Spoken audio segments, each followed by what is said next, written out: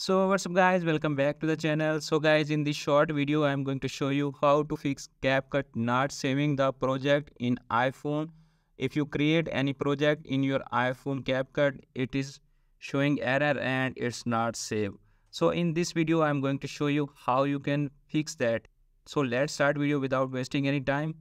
And firstly, move to the first solution. First solution is make sure your internet connection is turned on when you try to save the CapCut project. Okay, if you don't have any internet access in your iPhone and you are creating and saving the project, it will not save.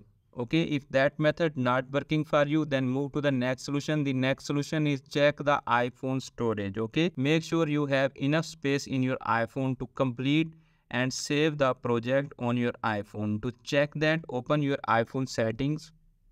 In settings, you need to tap on general option. You can see appears on screen. General option. Okay, you can see appears on screen. Here are showing iPhone storage. Tap on iPhone storage. Okay, make sure you have enough space to save any project that you create on CapCut. If you don't have any space in your iPhone, just make some space in your iPhone and then try to save it again. Okay, if that method not working for you, then move to the next solution. The next solution is open App Store,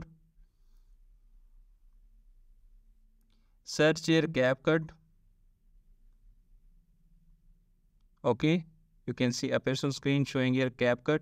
Make sure you don't have any pending CapCut update in your iPhone. If you have any pending CapCut update in your iPhone, just update your CapCut to the latest update.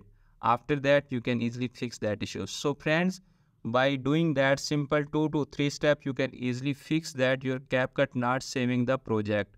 Hope this video is helpful for you. If the video is helpful for you, don't forget to share and subscribe my YouTube channel and press the bell icon for upcoming videos notifications. Thanks for watching.